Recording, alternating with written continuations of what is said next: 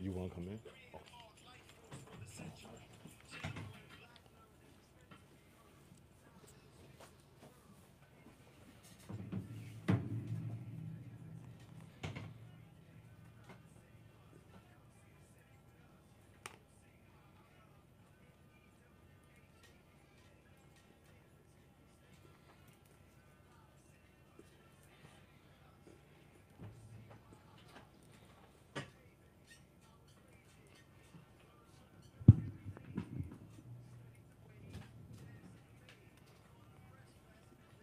Remedy. Is that you rapping, or is that Nah, that's who one made of our that? brothers, Doc Banff. That's nice, bro. Sorry.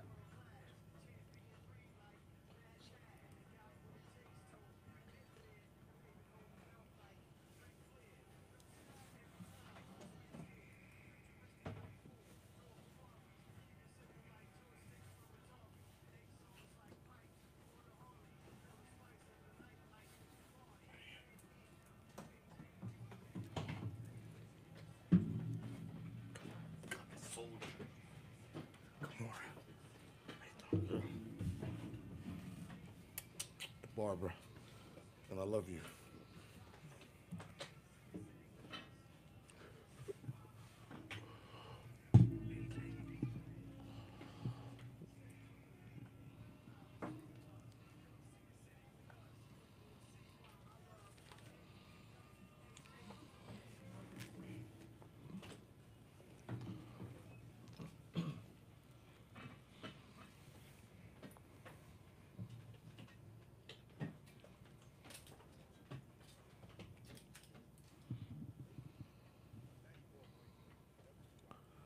94.3 WYBC, the rhythm of the city and home of the Juan Castillo Morning Show. This is Moving Target Radio.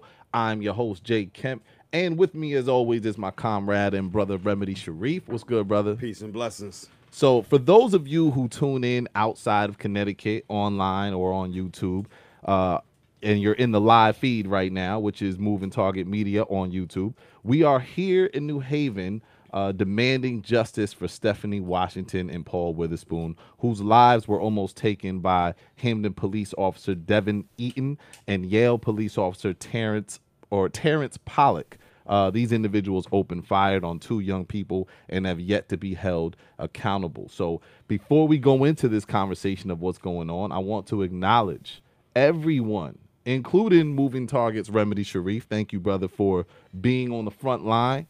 Everyone that came out together and stood in solidarity. There is no question that the pulse of New Haven showed up for the people, our young people. All right. And regardless of how you feel about the protesting and rallies and saying it don't work, doesn't matter. What our young people need to see, what we need to see, is solidarity and unity for everyone in New Haven. So salute to the New Haven family for standing together. All right. So there's a lot to unpack here. You know what I'm saying? So today we have author of Black Man's Guide to Law Enforcement in America and former New Haven police officer Shafiq Abdul Sabor. What's going on, brother? Good morning, there. Thank you for coming through. And we also have a legend, a community activist with the wisdom to really show us strategy, Mother Fair. How you doing, Mother? Good morning. Thank you for having me. A Thank you true for coming. queen warrior. True queen warrior. And then we also have a professor as well, right? That's right. Kafani? All That's right, right. so Kafani Ture. That's right. All right, I want to make sure I got the name right. No, it's all good. And you're also a former police officer as well. Absolutely. Okay, all right. So we got a lot to talk about when it comes to the training of police officers, when it comes to this whole situation as well. And we have some more guests that are coming through. Pastor John Lewis is coming through, and I know Carrie Ellington, I believe, will be stopping by. But to begin, Mother Fair, where are we with this situation right now? Let's just look at where we are with the two officers. Are they being held accountable? Where are we? First of all, I want to say, and I didn't realize I'm hoarse yesterday. But first of all, I want to say, for those who think protest doesn't work, I'll tell them protest does work. Protest for me is a step one. I think the problem is that people think that protest is the only thing that we have to do. Protest brings awareness. It also brings unity. I spoke to a young woman last night who her brother was killed by Hampton police, and she talked about how she wished she had had that when her brother died. No one, she didn't have this kind of solidarity, and so. Protest does work as long as we recognize that we have to go beyond that. And in my head already, I have all kind of different actions in my head that we need to be doing. Yeah, we're going to definitely get into those. Yes, but right now, from what I heard, is that both of the officers have been put on administrative leave. With pay? Of course, with pay. Just Which gotta is let that something be that's known. just always been mind-boggling to me, Yeah. because if I had shot those people, Oh, yeah. I would have been arrested on the scene. I'd be sitting behind bars with high bail so I can't get out. If I didn't mop a floor at Yale Hospital, I Right. would be left with no pay. So it's like that's always been that's some of the work that needs to happen. We need Right. to stop that from happening. Yeah. But anyway, they're home sitting home on pay, and I'm sure watching everything unfold. Probably never expected it to unfold. Police chief and mayors from New Haven and Hampton have both had a couple of meetings now about moving this process of the investigation forward so it doesn't drag on. Because one of my first questions that first night we met with the chief is, okay, you're talking about investigation. How swiftly can this happen? And I asked the mayor, I said, I believe if you push the issue that you can make this expedited, which they claimed in the media, at least, that they are expediting the investigation. So, demands make a difference. Right. How do you feel about the coverage? I don't know if you've been watching the national coverage. Have any of you been watching the national coverage of this? I haven't. What do you think about the fact that the coverage has not been us here? It's been a lot of Yale students. Do you feel like that makes a difference in what we do with this whole situation and how we move with this whole situation? So I think that part of, there's a lot of dynamics at play. And you see the valuation of how communities, black communities, and communities that are disenfranchised and communities that are not perceived at being the status quo, Yeah. how they're portrayed. So what was really interesting, I've been watching a lot of the live feeds off of YouTube and the raw feeds. One recently, the New Haven folks that was out there that I could identify were saying, white people to the outside, protect us. All of the Yale students, get to the outside and mingle in the crowd. And I even heard one of the reporters talk about how the crowd was saturated with Yale students. And I've also heard from, both other community members and law enforcement that, it presented a different dynamic because the Yale students were mixed in there.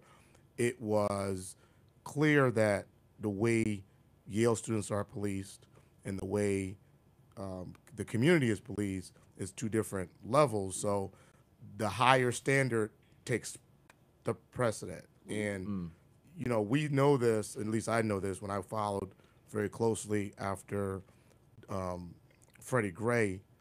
And, the comments then from President Obama, were very condescending of the young people out there that were protesting, and they were rioting and looting. But at that same time, we also had the mass shooting that of Donald Roof, who, he murdered all these black people and said, we want to start a race war. But you could not find any demeaning comments that was even parallel from anybody, which included at that time, the president, on down the legislators that, said this is an animalistic behavior, or these people are thugs. And so, this is not just about this incident right now in Yale students. This is something pervasive in our culture. It's woven in the fabric, in the mindset, in what I could refer to the DNA of our American society. And it Yeah, Go ahead. Kafani, go No, ahead, brother. go ahead, I apologize, brother. This is beautiful to see Yale University students in solidarity with the community. Often, Yale University is sort of pitted against the community. In other words, the Dixwell Avenue community or Fairhaven is sort of constructed as the others, and Yale University is the privileged, superior sort of space, and those who inhabit that space. But one of the things I want to point out to you, and I just acknowledge right here, I'm an employee at Yale University, but I'm black. And so I still get the residential gates slammed in front of my face. I still have students who look at me with this curiosity as if I don't belong. And there are other black. You're an educator. And I'm an educator. And there's other black and brown students at Yale University who can testify to this experience, right? And so to see these students sort of get the fire in their bosom and to realize that on campus or off campus, that could have been them, right?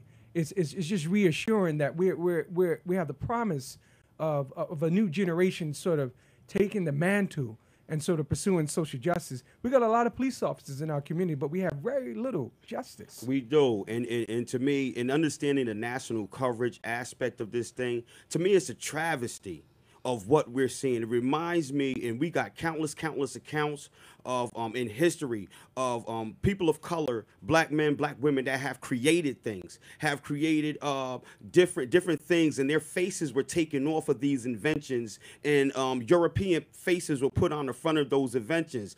People of color have been at the core of everything in America, and our faces have been taken out of the picture. This fight is a fight that we're fighting. This fight is a fight that we're fighting. This fight is a fight that we're fighting for the liberation of us, for the liberation of our people. And I think it's a travesty that they are taking our face off of what we are fighting for. That's right. It's a travesty. So in some end, Kalfani, I hear you saying that it's a great thing to see the unity and solidarity, but at the same time, Rem, are you saying that it's still problematic, the fact that we feel as though we need to be protected by? Yes, sir. Okay. Yes, sir. Okay. It's very problematic. It's very problematic from, let's look at the mental aspect. We are still set in a condition of weakness. We are still set in a condition of, we need you, please help. And it's okay, understand our European brothers and sisters, if you will. It is okay if you want to help. It is okay if you feel like you need to help. And you should, if you're standing for one humanity, if you're standing for peace, if you're standing for love. You should feel like you want to help. But we need to reach deep down inside of us, people of color, and understand that we have to help ourselves. Right. Stop looking outward. And when we are being covered nationally, we would ask America, and let's make that one of our demands. Put the proper face to what you are saying. Well, I think this comes down to owning our own media. Absolutely. And you know, I'm always in support of that. We need to control our narrative. And this is a perfect example of the narrative was put out to the people on national stages in a different way, as opposed to what we know in our own community. We need to own our own media. Yes, sir. I want to move, because I know we have a little bit of time to cover so much, but I want to also make it clear, Mother Fair, you and I were talking about how we need to have a very strategic conversation. Yes, we do. Talking about some strategic steps. Yes. But it's closed doors. No press. So Yes. I'm sure a lot of people won't show up. No press, no, none of that. This is closed in. This is family, Just gonna right? talk about us. Absolutely, and what we got to do next. However, I do want to go into something else with the situation. So we have two former police officers here in the building, in the space right now. I would love to hear from both of you. How would you have handled, or how should the police have handled the situation? What would be the best maneuvers or tactics that could have been used in this situation here that would have avoided all of this? And I just want to say, before they respond, Yep. I'd like to put a lot of emphasis on what would you have done. You Right. know, a lot of that, because they can sit here now and say, I would have done it this way, but in blue uniform, Right. around your co-workers, how would you have done this? Right. Or maybe a better question would be, how are you trained to handle that? Yes. And either one of you could take it. You go first.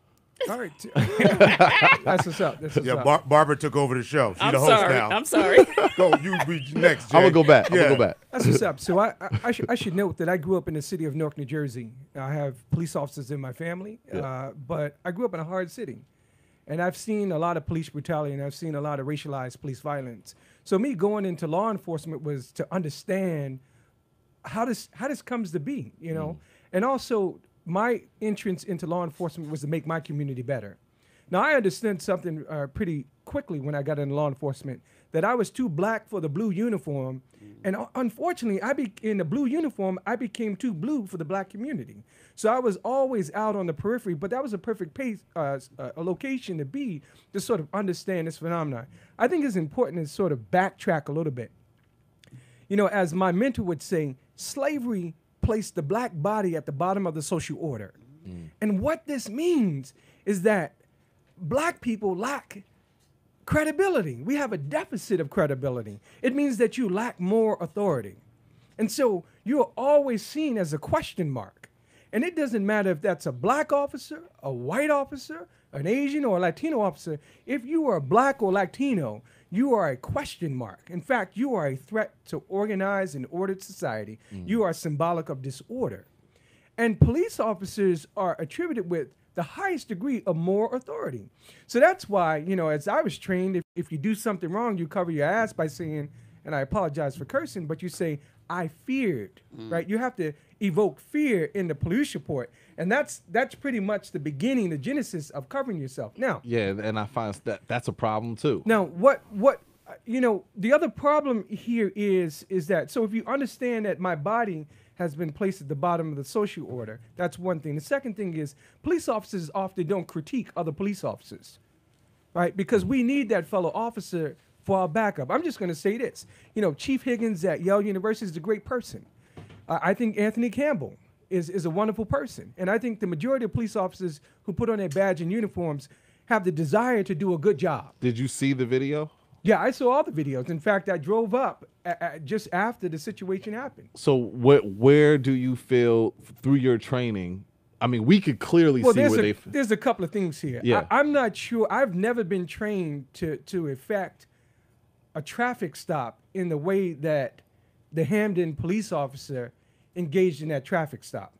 Second of all, you can't just tell me that there was a black guy in jeans and a T-shirt running down the street. That could be any black guy. Right. I need something more specific before I engage somebody, because the encounter between a police officer and the average citizen can be traumatic, particularly if you're a person of color. So with the Yale, from what we saw on these, and I don't want to stay too much on this, I want to go more into other ways that police are trained. But the Yale officer, from what I'm hearing and from what I saw, came out of the car already shooting, right? So he was already engaging, and he wasn't very aware of what was going on. I think that unfortunately, we're going to have to wait until both the body cam footage is displayed or sort of shared with the community in the spirit of transparency. But from my vantage point, looking at the videos, it seemed like the Hamden officer fired first. Right. And I could be wrong about that, but I counted at least maybe 9 shots. But, you know, the way they sort of rolled this out, you know, there was a flash from the cell phone video, or he abruptly got out of the car. Well, the video evidence sort of contradicts that. Right. And so part of it is that we got to get to the heart of the matter. We fear black and brown people. Absolutely. And we got to deal with that. So I want to move to you, Officer Shafiq, because some of the work that you do with, a lot of the work you do with Pastor John Lewis, is working with police officers and training them on, you know, implicit bias and things that they experience within themselves before they even join the force, or even them being police officers, you know, dealing with how they might look and view the people that they serve in the community. Can you talk a little bit about exactly what you do when you do your training and workshops with police officers? Yeah, so before I go any further, let me just say that I wish the young man and the young girl involved in this incident and their family that they have a speedy recovery. But, you know, having worked with people who are victims of gun violence and, you know, issues around trauma, you know, for everybody needs to understand that this will be a lifelong process for them to try to address that. Also, you know, I do personally know the officers that are involved, as well as I have a very close relationship with Rodnell Higgins, the Yale police chief, which I just tell you, in my opinion, I think Rodnell is a very good police chief. Right. I know him as a person, and I know him very well, and I know him personally. I have been in a police shooting, and I was fired from the New Haven Police Department following my shooting.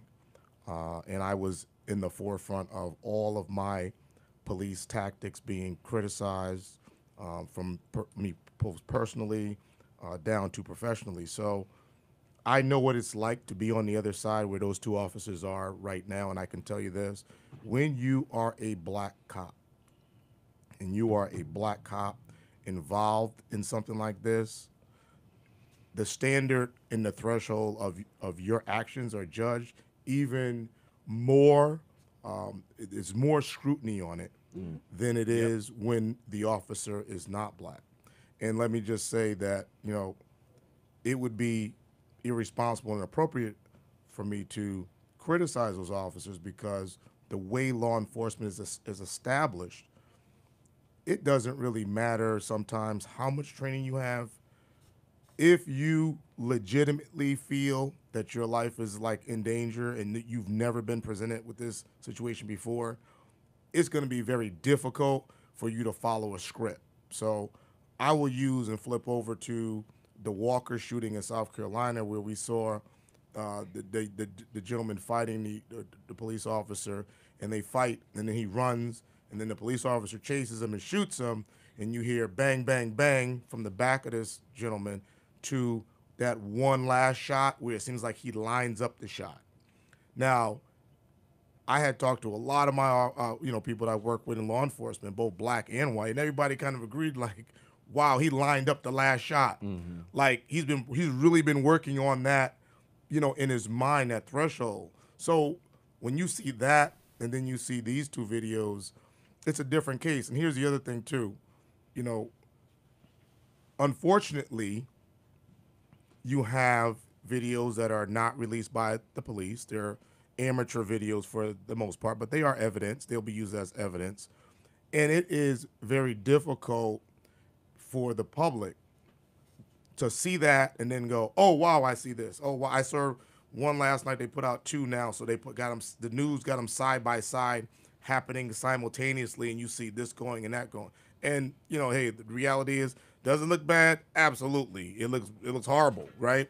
But for me, not critiquing the officer's technique, not critiquing the officer's mindset, it is, the blatant, how do we go about with the threshold of what we perceive to be the actual violence that could be legislated against a person or against an officer? And I will tell you, hey, listen, no disrespect to the officers, anybody out there, that's a felony stop. Right. And any officer will tell you, there are pretty standard procedures in a felony stop, which is time and distance. The farther you are away from the threat and the more time you give yourself away from the threat, meaning distance, it gives you the opportunity to make a plan, call somebody else, get other people there to help you make a good informed decision so that you do not find yourself in what would be considered exigent circumstances where you have to act immediately. So is that a judgment call? Absolutely. Does that come with training and experience? Absolutely. Can you get that training in the classroom? A lot of times, no. You get that training from being in the field. You get that training from maybe other cops that you work with that are more seasoned, that are more informed, that might be more compassionate or less compassionate and just don't want to have their paycheck take a hit, right? Because they're home. So it's so many issues around that. But this is what I will say. I love black people, and I love the police because I was a police officer, and I'm retired. And despite my struggles, I spent a lifetime there, and I have relationships there, and I care about people there. The issue right now, from my perspective in America, we need to look at the use of force around deadly force that law enforcement officers use towards communities. It was enacted back in 1965 as a solution for what at that time the government called ghetto trouble.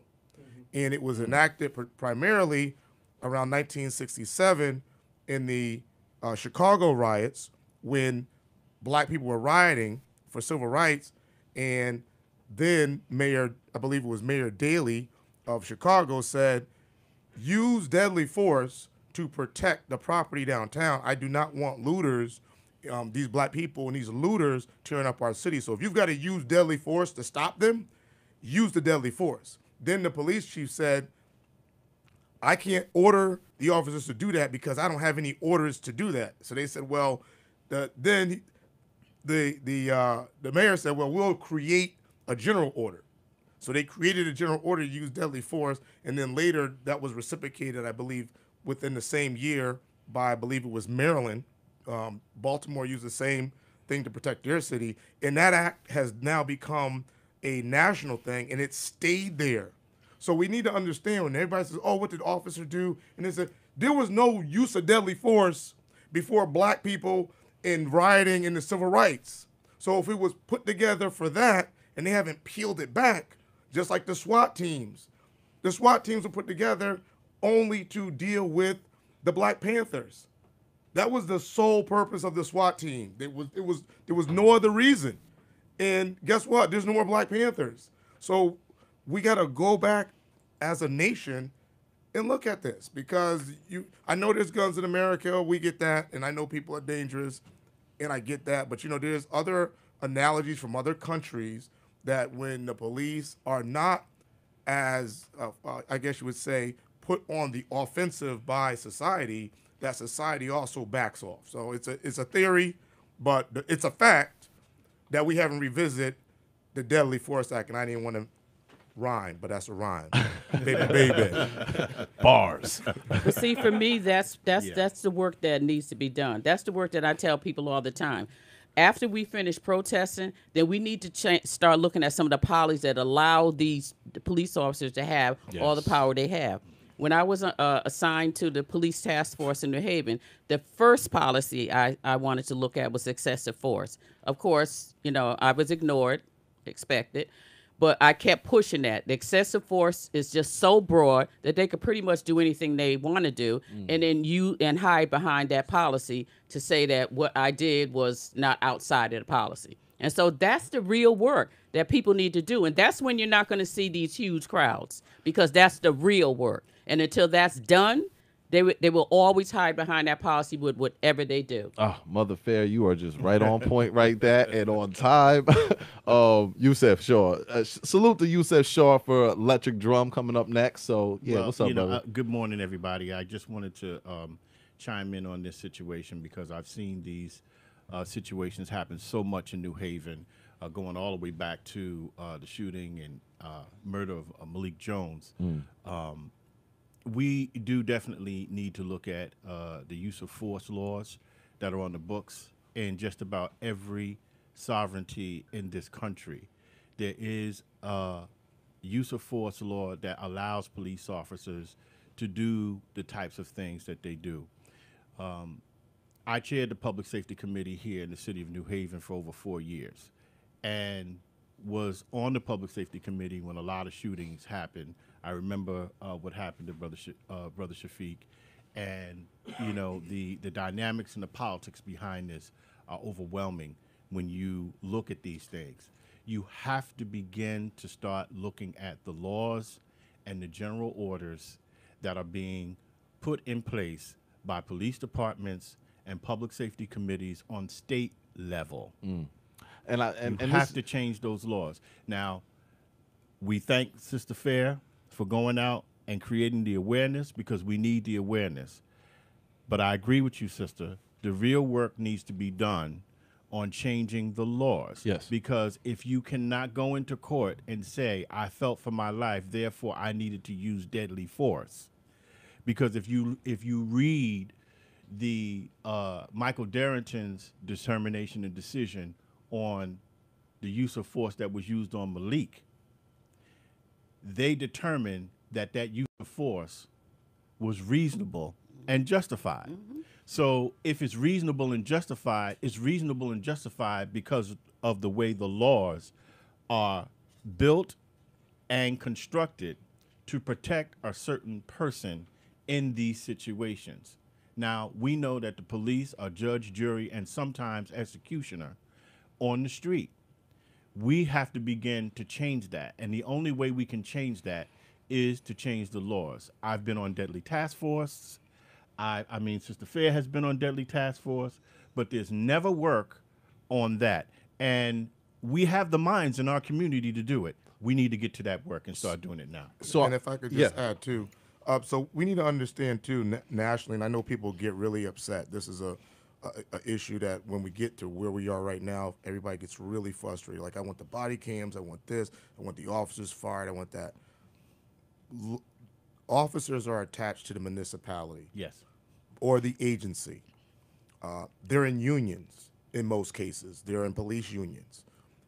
The union contract, the CBA, has very defined language, which basically says, listen, if the officer does anything, they're afforded that process that everybody in the union, somebody mentioned about mopping floors. Well, the union just can't send you home from Yale or wherever and say you ain't getting paid, because you're going to have a union rep that's going to file a grievance.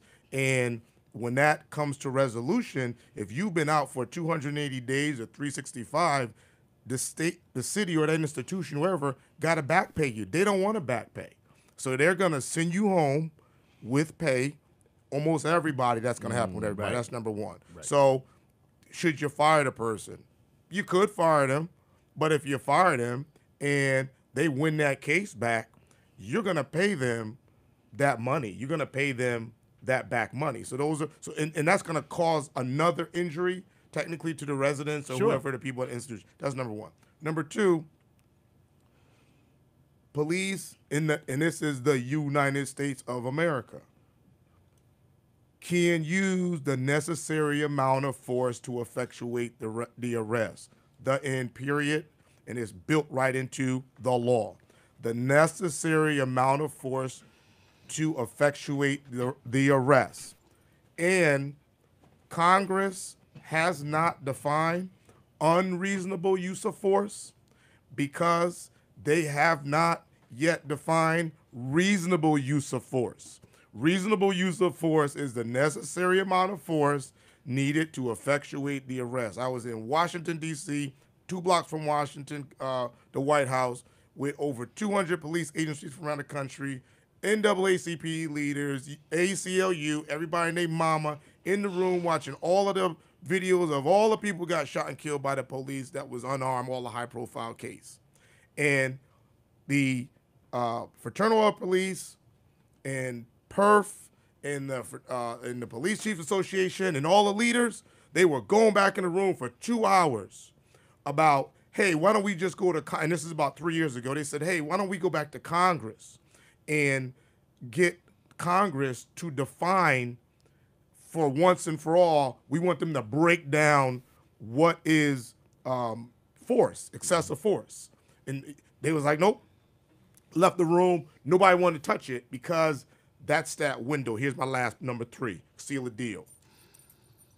Most powerful thing that any law enforcement officer in the United States has, most powerful weapon, is not the gun. It is their ability to make that decision. Officer discretion.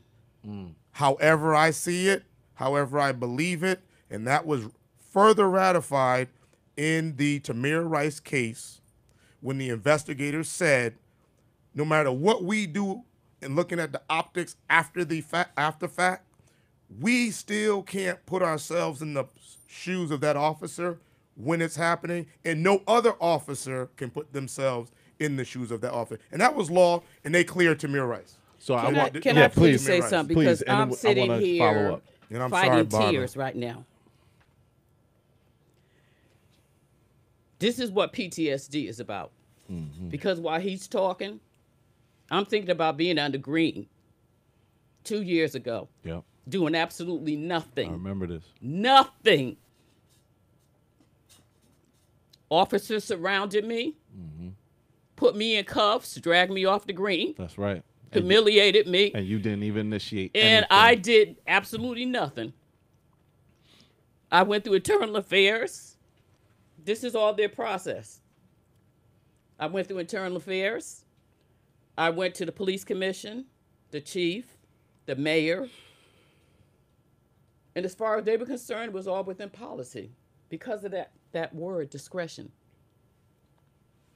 I could go to court and lose because they'll bring up the policy that allows that discretion.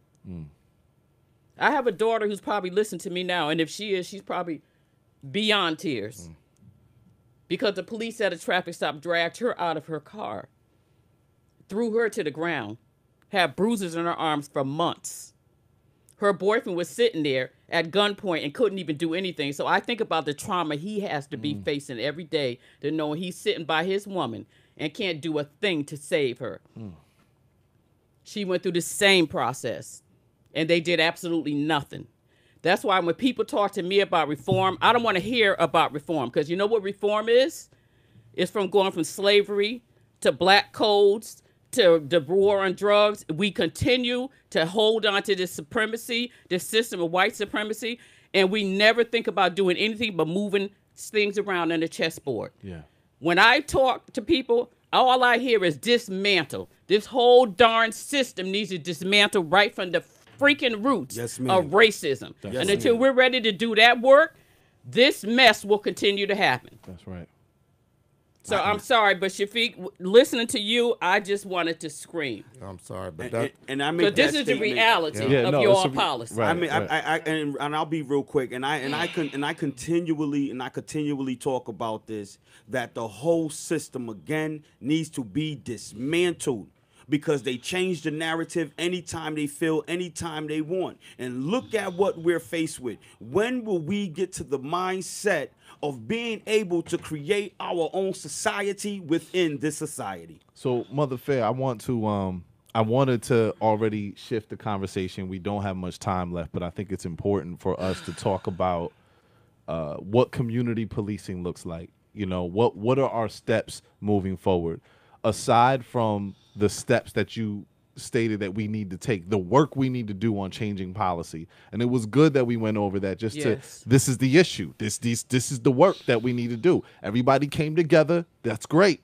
That's great. Let's keep that energy and let's start trying to shift this, change this Yes, policy. it's way But- beyond protests. But along with that, what are some things within us that we need to, because something that I saw, and I was hoping Carrie would be here to talk with her about it, but I think it's an example of something that I feel is going on within us as well for community policing.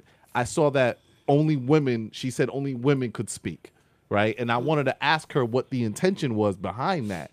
But it made me wonder, is there too much of a implicit bias and division within us for us to even move forward in changing policy or standing in solidarity? So We have a lot of work. We have a lot of work to do with us, and one of the big things is we got to see the broader picture of all of this, because for me, when I see people come out and protest, it's usually after somebody's been shot or killed, and for some people, I guess that's police brutality. They don't see what happened to me and my daughter as police brutality, yet we're suffering 2 and 3 years later. Right. So that gets no attention. So we have to scale back on all the getting out here only when it's somebody who's gotten shot and killed. And getting back to us, we have so much work to do with ourselves, so many egos that have to be put aside, so many agendas that have to be taken out of this movement. Because for me, this is a movement. For Yes. many people, it's a moment. We're talking about this case and we're going to be gone in a few weeks. And that's what the police expect. Let them have their protest, because you know they're going to be going, they ain't going to be bothering. And I say there's a difference between those people and me. Right. Oh, best believe that. And the difference is they can handle the annoyance of you coming out and protesting, but what they can't handle is the threat that you want to dismantle this system. And so that's why when all these hundreds of people was on the green that day, and they were doing all kinds of stuff, fighting, throwing smoke bombs, all of that. And who did they pull out of That's the right. crowd? That's right. The only one that was a threat to them. And you know what's crazy is, just a side note, Rem and I were there covering that. Right after that, those same people that are supposed to protect us, right? Or not supposed to, but that's who they said to be on the outside, went over to the green dancing to Justin Timberlake's Can't Fight the Feeling.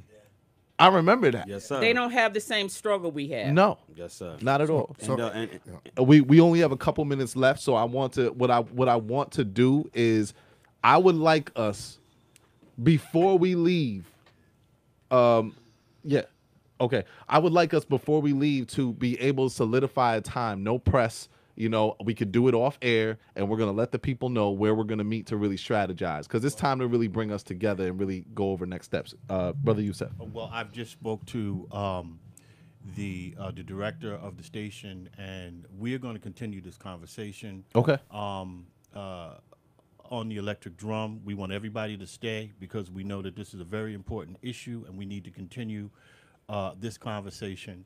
Absolutely. Once you wrap up, Jay, We're gonna come back. We'll come back. That's great. With the electric drum with Yusuf Shah, and we want everybody to stay if we can. All right, that's great. So let's. I want to before we end, Mother Fair. Are there, aside from policy, what are some other things within us, or even with the younger generation, when we talk about the younger generation taking leadership and you being the one who has been holding down the legacy? I mean, you're a legend in our community for what you do, so we appreciate you for that. How do you feel the changing of the guards needs to happen? Do you feel like there needs to be the elders bringing it over to the younger people? That, for me personally, that's how I'm feeling, and my children especially are telling me, "Ma, please," because they look at how leaders get shot and killed. Yeah. So they're always constantly pushing on me to stop. But I tell them I want to hand the banner down, but I don't want it to drop when I hand it down. People need to, the younger people, I'm so grateful that they see the need to push forward. But don't forget about the people, the shoulders that you stand on, because all the time that I've been doing this work is on the shoulders of the people who came before me. Yeah. I hear their messages in my ear, and they guide me to where I am. And that's all I ask of the young people. I don't need to be in the front. I don't even want to be in the front, but at least let me help me guide. Yeah. Like, and a perfect example is when we went to Hampton. They're all outside having a nice protest outside, and I said, people, our power has to go inside. The police are behind that door. They're behind them glasses. They don't even hear you. They totally ignore you. And then you need to moved take inside? that inside. And that's when we went inside. And that's when we was heard. And that's when some movement started happening. And I would And that's encourage, what I'm here I would for. encourage our young people to move with some humility, humble yourself, and understand and witness the wisdom that our elders have to offer. You don't know everything. Stop being so impressed by the camera and who's getting the light and who's getting the shine. Come together, solidarity, be humble, and witness and understand the wisdom that is being given to us by our elders. We'll be continuing this conversation with the electric drum with Yusef Shaw. It's 94.3 WYBC. Now I know.